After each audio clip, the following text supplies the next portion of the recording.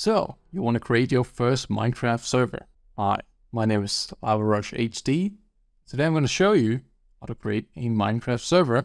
Firstly, visit the Minecraft website, either by typing it out or through the link in the description. When you're on the Minecraft website, head down to the bottom, all the way down, onto support, and then the bottom link, download.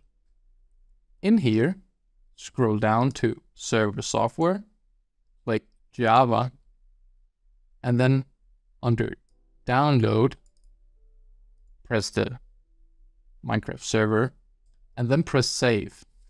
Now we can minimize the window. Then you want to add a new folder, for example, to your desktop. I'm going to call this Minecraft 1.19.4.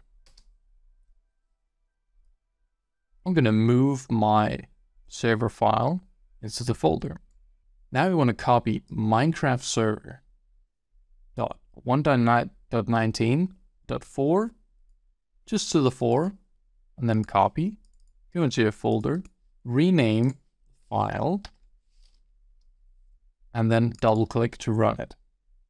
While that's running, we're gonna grab the whole text, copy that, create a new text file. Doesn't matter what you call this. We're not gonna use it anyways. Paste the text, save as, run, dot, this is important, dot .bat. This is going to make it a batch file. Then press all files under file type, and then press save. Now we can delete our original text file because we're not going to use it anymore. Then you want to go into EULA, or End User License Agreement, and just open this, change false to true, then press save or Control S. Then we want to double click our run button. This is going to bring up the GUI, and we want to press yes.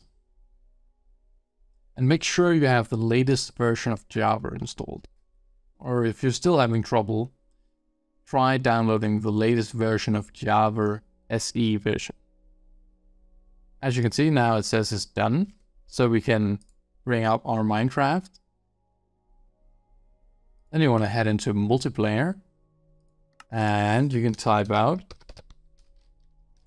local host and press dot. And you can see our Minecraft server. And you can see in the text font that we joined. So that's perfect. Add myself as an OP administrator. So I can type out in the console /OP, then my username in the game, which is LavaRushHD.